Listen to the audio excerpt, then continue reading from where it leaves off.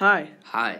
In this video, we'll be talking about the Bear Flag Revolt. The Bear Flag Revolt happened in June to July of 1846. The people who were there during the revolt were John Fremont and Mariano Vallejo, also all of the American and Mexican soldiers.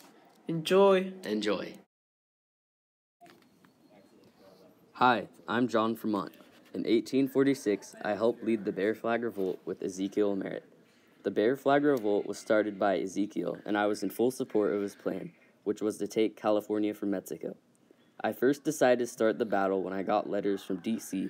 to do so. So I marched my men to Mariano Vallejo's fort, where our first battle would take place. Hi, I'm Mariano Vallejo. In June of 1846, John Fremont's troops marched into my fort to fight for California.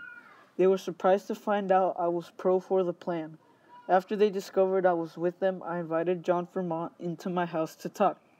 I told him that I was mad at the higher-ranking officials because they treated me unfair because my fort was smaller. After I talked to him, he let me go, and I helped him on his mission to take California. After finding out Mariano Vallejo was pro towards the idea of California being taken from Mexico, the Bear Flag Revolters disbanded. John Fremont started the Californian Battalion, which fought against the Spanish for California. The battalion fought for the rest of the war, and John Fremont got kicked out of the military for not listening to his superior.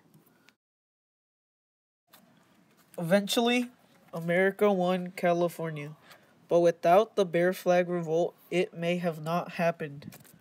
The revolt is an important part of history in California.